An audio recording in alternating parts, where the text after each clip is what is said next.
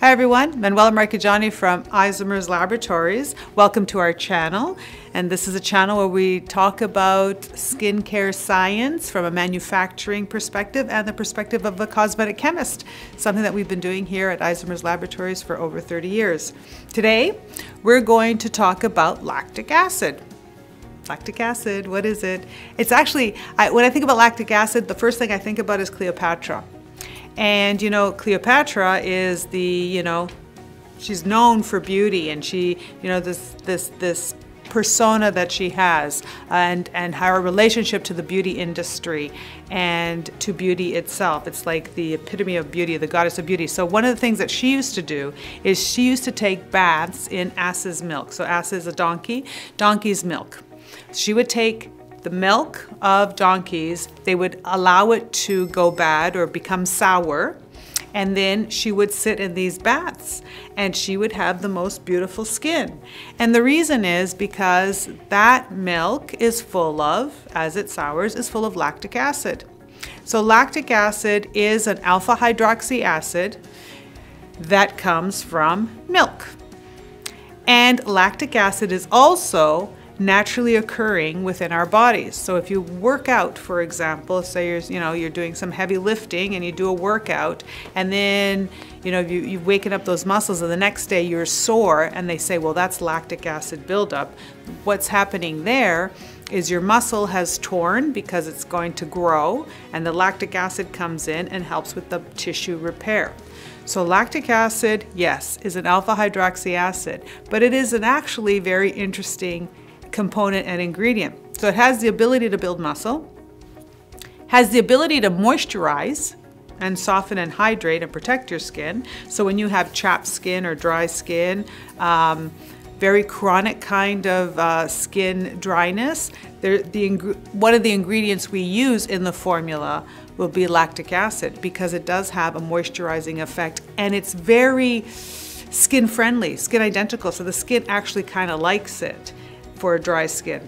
But lactic acid can also be used as an exfoliant, alpha hydroxy acid. So it's got, a lot of opportunity in it. So you can use it as a serum for exfoliation, especially, which is really great for people who tend to keloid, or people with very sensitive skin, or people that just want to be very cautious or slow with their skincare routine. Lactic acid is a very friendly type of ingredient to use as an exfoliant. You can use it in your moisturizer. You can use it from head to toe.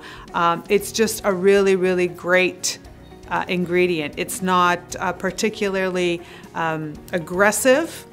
It is something that can be used on all skin types and at all ages. So it's kind of one of those, it's like a niacinamide in that sense. It's one of those ingredients that has a lot of purpose, it has a lot of value, it can be used in a lot of ways to really benefit your skin. So if you're ever wondering, I'm a little bit cautious, I don't want to use ingredients that are too aggressive or too outside of the scope of what my skin is naturally occurring or can understand, lactic acid is a very safe bet to utilize. We formulate with lactic acid a lot in our moisturizers. We use it as part of the natural moisturizing factor.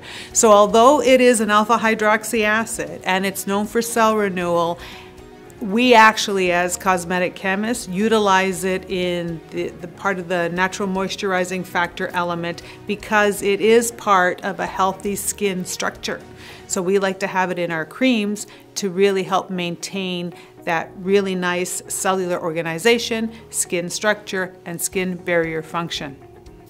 What can you use lactic acid with? Well, basically you could use lactic acid with anything. So you can use it with a retinol, of course, because if you are using your retinol, especially if your retinol is a cream version of retinol, chances are there's a bit of lactic acid already in that cream. So yes, you can use it with your retinol. With your AHAs, absolutely. There are a lot of times where you will find formulas that actually mix your acids together, right? So it will have glycolic acid, lactic acid, malic acid.